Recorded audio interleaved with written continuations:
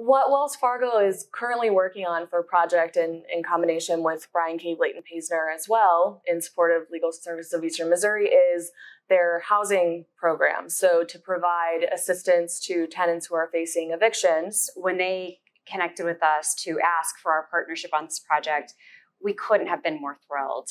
It really aligns with our commitment to pro bono, community service, and supporting our clients in new and creative ways. And the most important third partner of that is, of course, Legal Services of Eastern Missouri. We couldn't do without Legal Services partnership.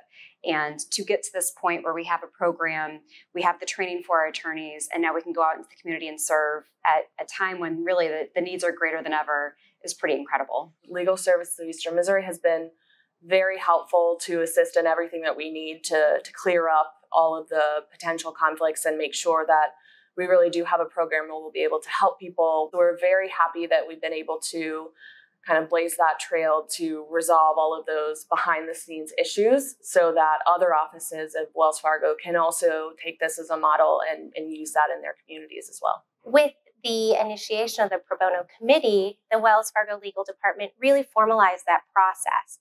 Some of the work that Ashlyn and I are trying to do for the St. Louis Legal Department is ensuring that not only attorneys can get involved, but also paralegals and admins. And that is part of the reason why we are so fortunate to partner with Legal Services of Eastern Missouri and Bryan, Leighton Paisner.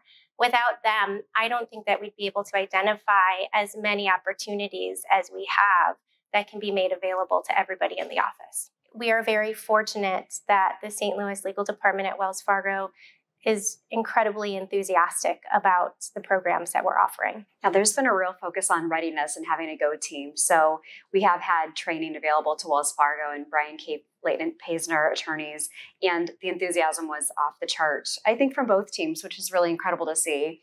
I think that public service is built into every attorney's oath they take the first day that they become an attorney. And that's a commitment that every attorney at Bryan, Leighton Paisner is expected to uphold.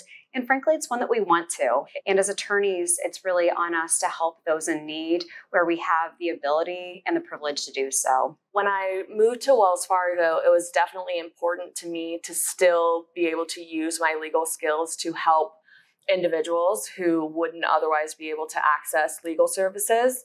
And that was why I sought out the pro bono program and wanted to create opportunities for other attorneys to do so as well. When you help someone with an immigration case or with a housing case or with anything like that that goes to the basic necessities, then you really do have a concrete impact that goes beyond almost anything that you could do in the business sphere. There's really nothing that can substitute for actually making a material impact that's going to stick with someone for potentially the rest of their lives.